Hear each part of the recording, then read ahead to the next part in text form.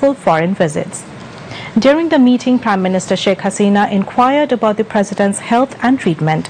She also wished him of early recovery as he recently underwent a cardiac bypass surgery in Singapore. Prime Minister's Principal Secretary Mohammad Tofazal Hussain Mia and Secretaries concerned to the President and Prime Minister's officers were present. Awami League President and Prime Minister Sheikh Hasina inaugurated selling of party's nomination forms for the 12th parliamentary elections. She also collected nomination form. The Awami League chief opened the nomination papers sale at the party's central office on 23 Bangabandhu Avenue in the city this morning. Party's Advisory Council member Qazi Akramuddin Ahmed collected the nomination form for Sheikh Hasina to participate in the polls of Gopalganj 3 constituency. The party aspirants can collect and submit the nomination papers from 10 a.m. on November 18 to 4 p.m. on November 21 every day. While talking to the media at the party's central office, the Awami League president called upon the countrymen to remain vigilant and resist the persons who unleashed arson terrorism to foil election. Sheikh Hasina sought dua from the countrymen to hold fair and peaceful elections. She said the government can be changed only by vote and elections.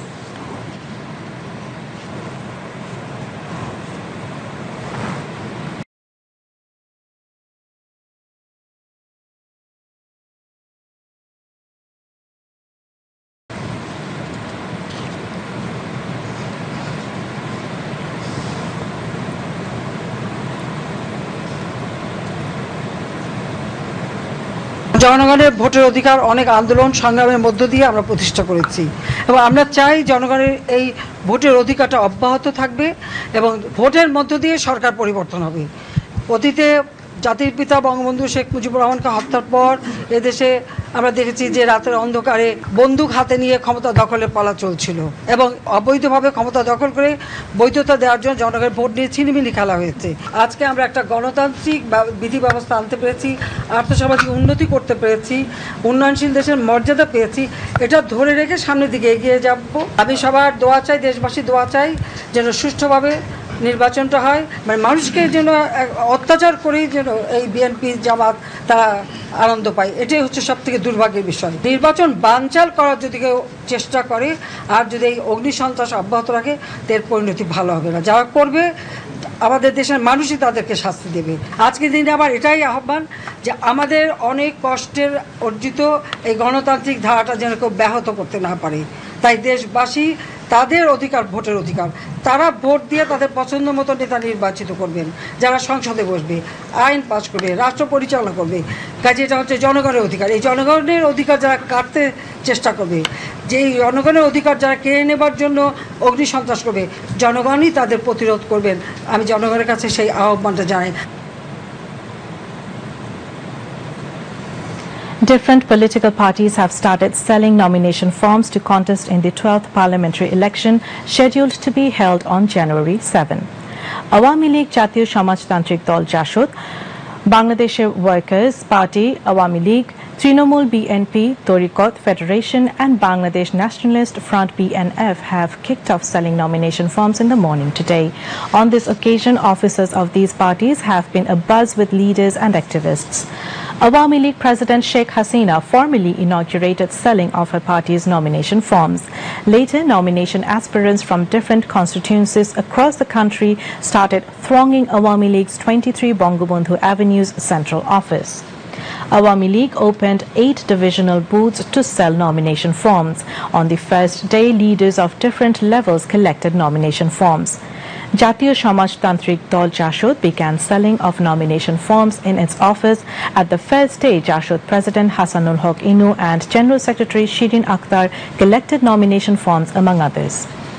Bangladeshi Workers Party President Rashid Khan Menon collected nomination form when the party began selling nomination forms in its office.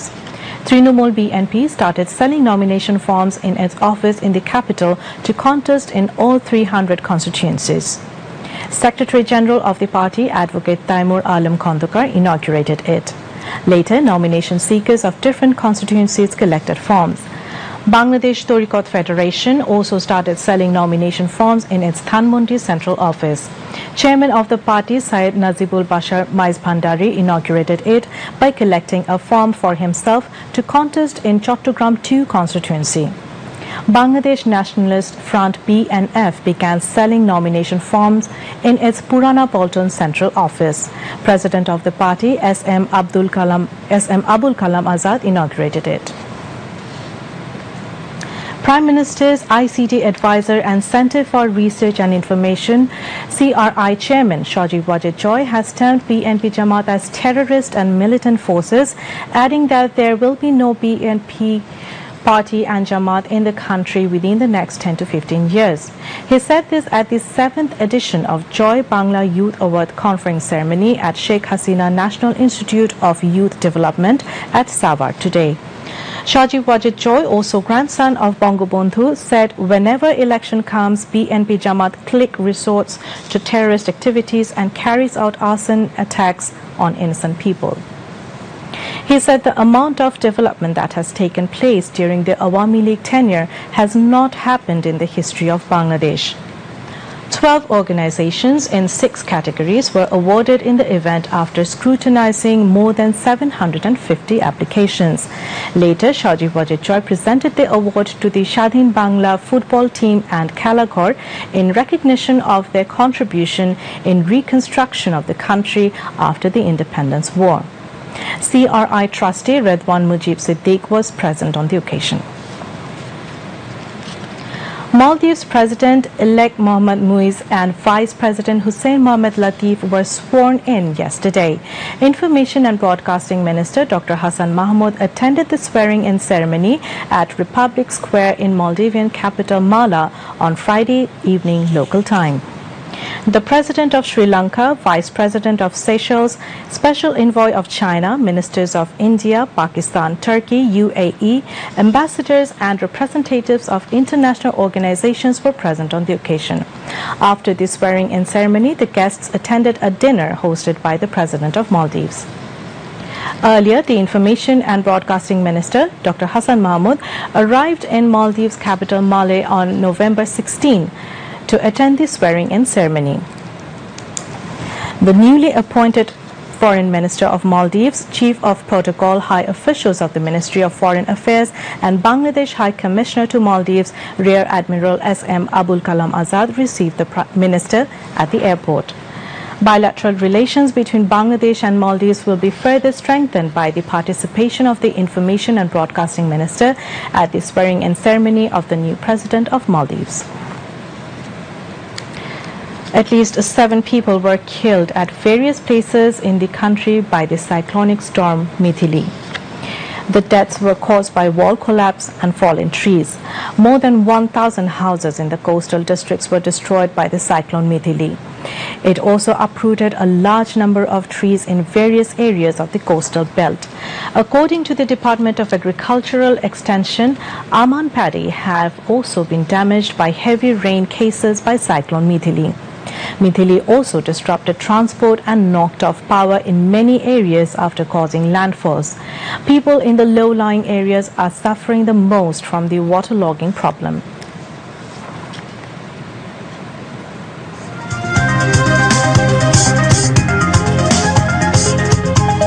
মাঝে মাঝে আমি নিজেকে প্রশ্ন করি, এই cigarette বা বিড়িটি খেলে আমার কি ক্ষতি হবে? স্ট্রোকে চলৎ শক্তি হারিয়ে আমি আমার পরিবারের উপরে বোঝা হয়ে দাঁড়াবো না তো? ফুসফুসের ক্যান্সার হয় যদি, কিংবা মুখের ক্যান্সার, অথবা হার্টের অসুখ, বা গলার ক্যান্সার, কিংবা তীব্র শ্বাসকষ্ট, এরপর থেকে যখনই সিগারেট বা বিড়ি খাওয়ার কথা মাথায় আসবে, একবার হলেও নিজেকে অবশ্যই জিজ্ঞেস করুন, এই সিগারেট বা বিড়িটি খেলে আমার কি ক্ষতি হবে? তামাক ছাড়ুন আজই। মাঝে মাঝে আমি নিজেকে প্রশ্ন করি, এই সিগারেট বা বিড়িটি খেলে আমার কি ক্ষতি হবে? স্ট্রোকে চলৎ শক্তি হারিয়ে আমি আমার পরিবারের উপরে বোঝা হয়ে দাঁড়াবো না তো? ফুসফুসের ক্যান্সার হয় যদি, কিংবা মুখের ক্যান্সার, অথবা হার্টের অসুখ, বা গলার ক্যান্সার, কিংবা তীব্র শ্বাসকষ্ট, এরপর থেকে যখনই সিগারেট বা বিড়ি খাওয়ার কথা মাথায় আসবে, একবার হলেও নিজেকে অবশ্যই জিজ্ঞেস করুন, এই সিগারেট বা বিড়িটি খেলে আমার কি ক্ষতি হবে? তামাক ছাড়ুন আজই।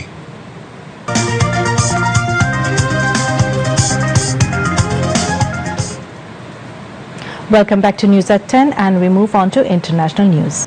At least 50 people were killed when Israeli forces attacked the al-Fakhura school in Jabalia refugee camp in northern Gaza, an official from the health ministry in Gaza told the AFP news agency. The attack on the United Nations Agency for Palestinian Refugees UNRWA-run school happened at dawn, the official added. At least 28 Palestinians, mostly children, have been reportedly killed in an Israeli bombardment of Khan Yunis city in South Gaza. Meanwhile, 5 countries, including Bangladesh, have applied to the International Criminal Court (ICC) to investigate the situation in Palestine. The other countries are South Africa, Bolivia, Comoros, and Djibouti. South Africa said it requested that the ICC pay urgent attention to the current dire situation in Palestine.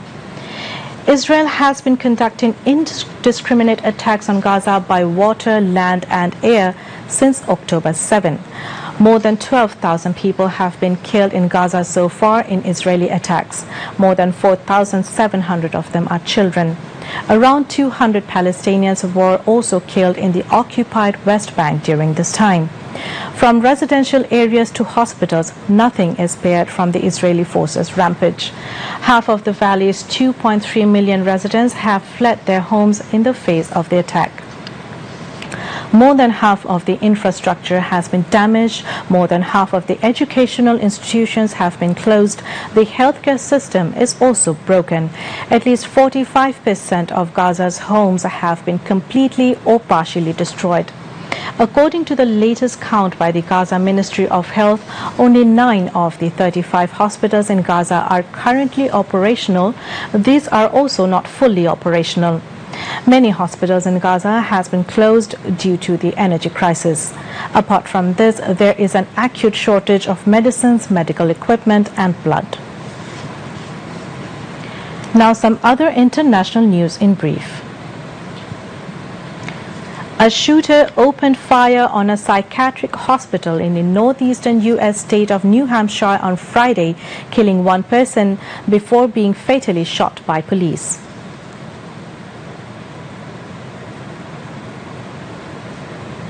Honda is recalling almost 250,000 vehicles in the U.S. because their bearings can fail, causing the engines to stall and increasing the risk of a crash.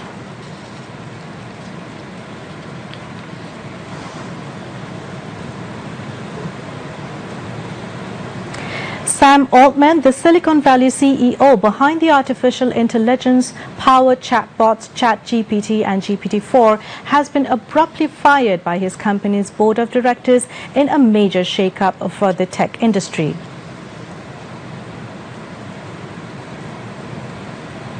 SpaceX successfully launched Starship, the most powerful rocket ever built, on Saturday. This is their second launch following a failed attempt in April that ended in an explosion.